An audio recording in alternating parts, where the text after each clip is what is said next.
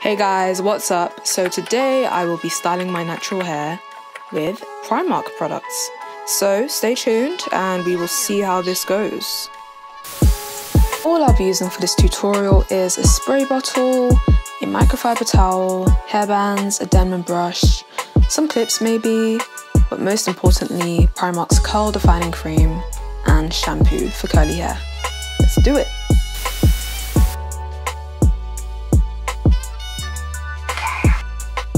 Once you've come to terms with just how poorly you've been treating your hair for the past 2 weeks, go ahead and give it a good wash. So I won't even front, it was a bit of a struggle trying to get the shampoo to lather. But after a while, I took off my earrings, gathered some courage, and I tried again.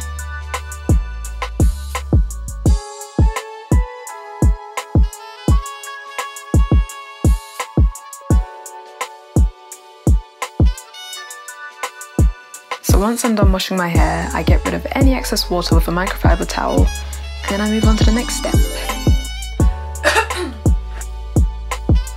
So what I'm doing now is I'm using the Primark curling cream to, number 1, detangle my hair, number 2, moisturize it, and number 3, define my curls. So we have a bit of a 3-in-1 situation going on here. And yeah, pray for me. Hopefully it works out just fine. Okay, this probably goes without saying, but before you wash, manipulate, defibrillate your hair, detangle it all. Like honestly, do not go into the shower and wash your hair without having at least finger detangled it with some kind of a detangling product. Of course, I, like a brave little soul, wanted to use just 2 products, the shampoo and the curling cream, to do a job that wouldn't necessarily be fit for it. But hey, I suffered the consequences, right? Be careful, friends.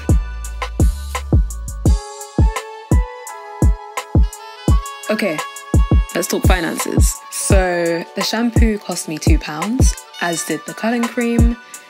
And that's honestly so amazing and so cheap because I usually spend around £10 on each of my products. I actually finished the curling cream in this one sitting, so I was pretty happy it was just £2. Yondo. So once again, I am detangling, moisturizing, followed by defining my curls.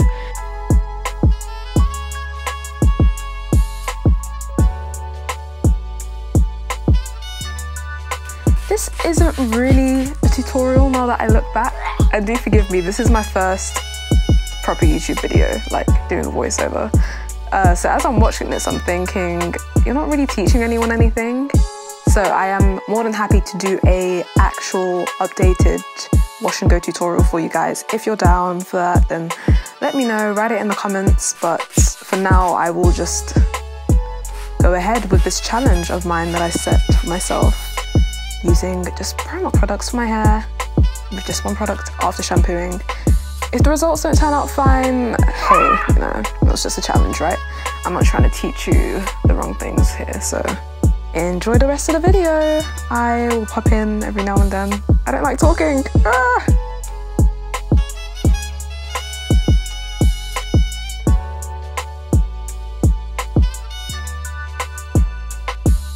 So the next step now is to diffuse my hair, and I'm using my Remington Shine Therapy dryer. I got it from Amazon. I think it was around £18, but yeah, I'm not sure. I'll let you guys know. It's taking quite long for the product to dry and to like dissolve into my hair, but I'm just gonna keep trying. And it was at this point I realized the hairstyle had flopped. And so I took the last remnants of the curling cream, smoothed it over my hair, and I tied it into a high puff.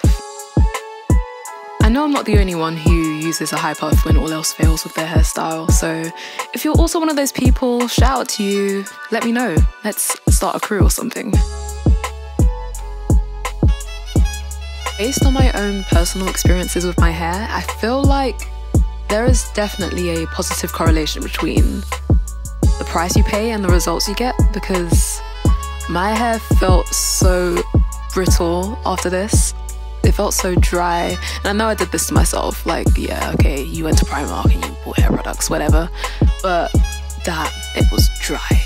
If I am gonna ever use a Primark again in terms of my hair, I feel like I'll just get the shampoo because it is really good at clarifying, but I wouldn't use the curling cream again. I just combine like the shampoo with one of my usual conditioners, if that makes sense, so I can save money on one side of things. Next, I'm going in with a retired eyebrow brush to lay my edges. I'm using, once again, the Primark curl cream. And in case you're wondering where my edges went on that side of my head, it's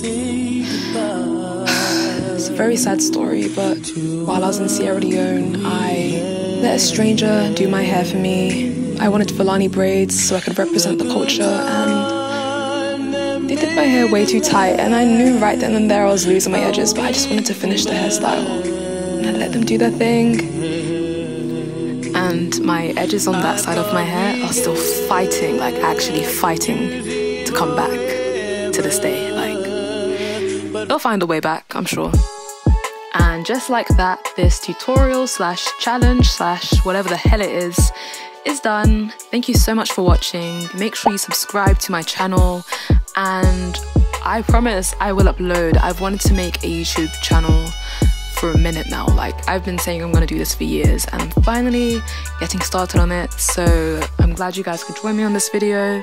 Make sure you watch the rest, and I'm also gonna make photography content because I'm also a photographer. If you didn't know, that's my main gig. Yeah, I'm talking too much now, but thank you so much. Goodbye.